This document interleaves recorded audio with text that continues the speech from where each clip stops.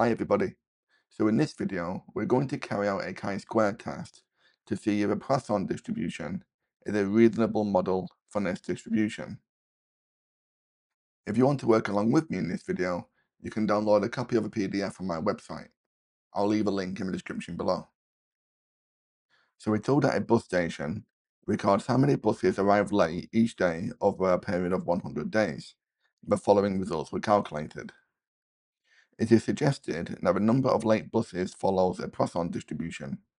We've been asked to conduct a test at the 5% level of significance to determine whether the Poisson distribution is a reasonable model for this data. So the first thing we need to do is we need to state our hypotheses. We need to have a null hypothesis, which we call HO, and this is that the number of late buses follows a Poisson distribution.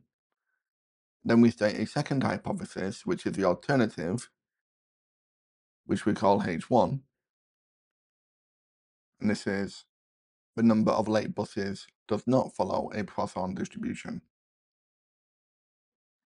So if we say that X is distributed with a Poisson with an average of lambda, where X is the number of late buses, then we need to calculate lambda, and we can calculate this from the table.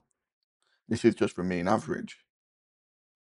So lambda will be 0 lots of 48.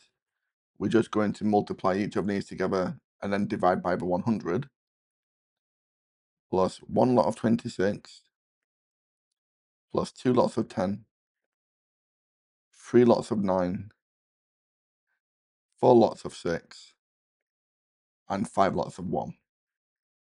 And then we divide all of this by the 100.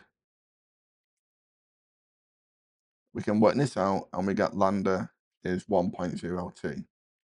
Now, because we've calculated lambda from our data, this will take away 1 degree of freedom. We'll come back to that a bit later. So we've got lambda.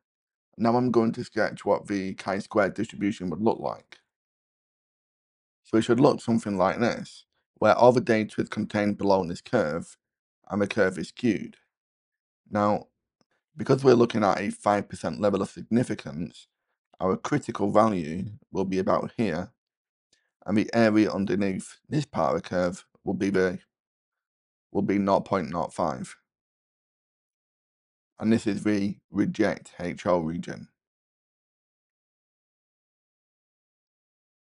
So the critical value separates the rejection region to the do not reject region. And if this is 0.5, then the area underneath this part of the curve will be 0.95. And this is do not reject HO. So we need to find the critical value, and to do this we need the degrees of freedom. We've lost 1 degree of freedom here, but to find the number of columns, we need to work out the expected frequencies. So we need to find the probability of x equaling 0, 1, 2, 3, 4, and 5. Now we could do this using a formula, but it's a lot easier to do it on our calculators. If we go to Home, we'll choose Distribution, and then we want to scroll down, and we'll press Poisson PD. Now in this instance, I'm going to create a list, and the x values will be our number of late buses, so 0, 1, 2, 3, 4, and 5. And we've worked out lambda to be 1.02, so I'll execute that, and now we've got our probabilities. I'll just make a note of these. So the probability of x equaling 0 will be 0.3605. The probability of x equaling 1 will be 0.3678, and so on. So in the exam, it's a good idea to write down each of these probabilities, even though they've been calculated on the calculator. So now we've got a probability, we can work out the expected frequencies. We've got a 36% chance of x equaling 0 out of a total of 100 days.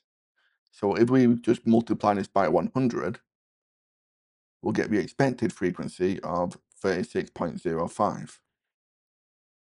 When x equals 1, again we'll multiply this by 100, and we get 36.78. When x equals 2, we get 18.75.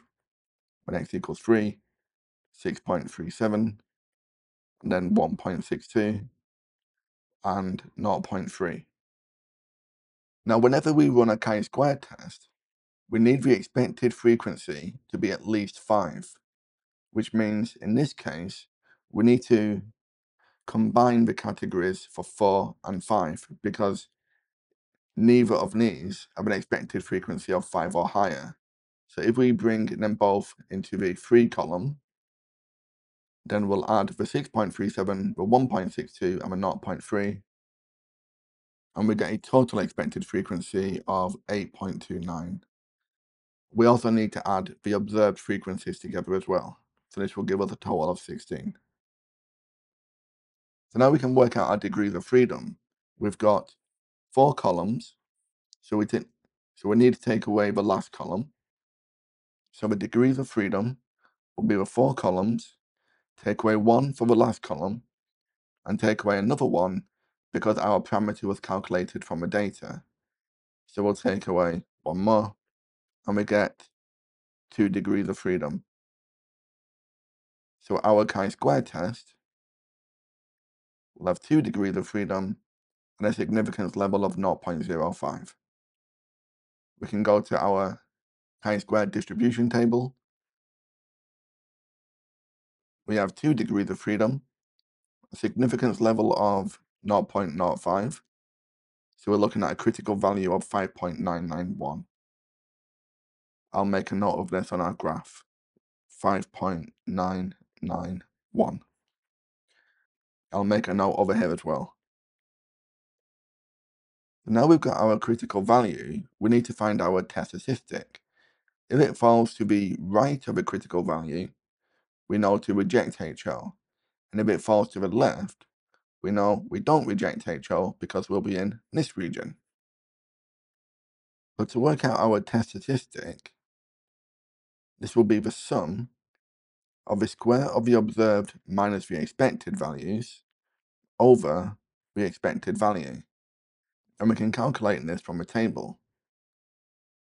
If we go back to our calculators, we'll go to calculate mode.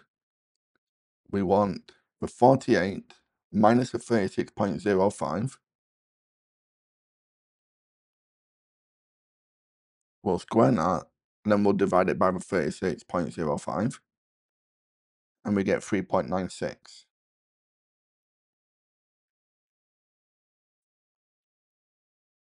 We'll move on to the next column.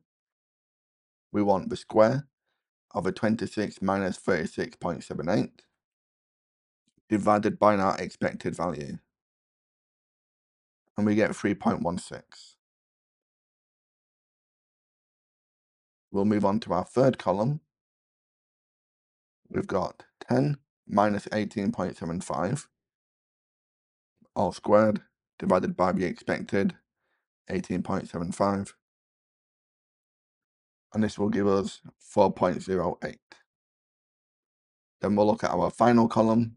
We'll have 16 minus 8.29 all squared divided by the 8.29, and this will give us 7.17.